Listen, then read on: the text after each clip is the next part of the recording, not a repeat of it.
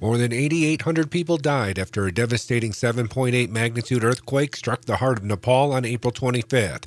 The initial earthquake was followed by numerous aftershocks, including one reaching a magnitude of 7.3.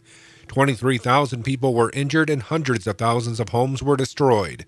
A group of Michigan Tech students, led by the Nepalese Student Organization, set out to help.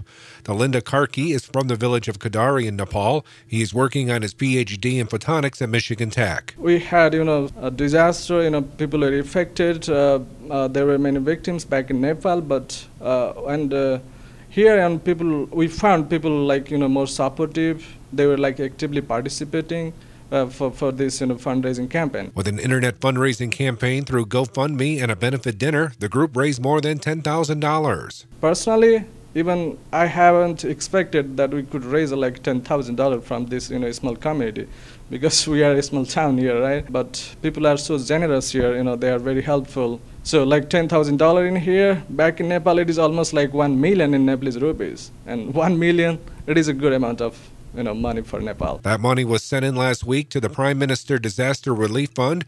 It will likely go to the rehabilitation of victims who have lost their homes and loved ones in Nepal. For ABC 10 CW5 News Now, I'm QNR Bureau reporter Rick Allen.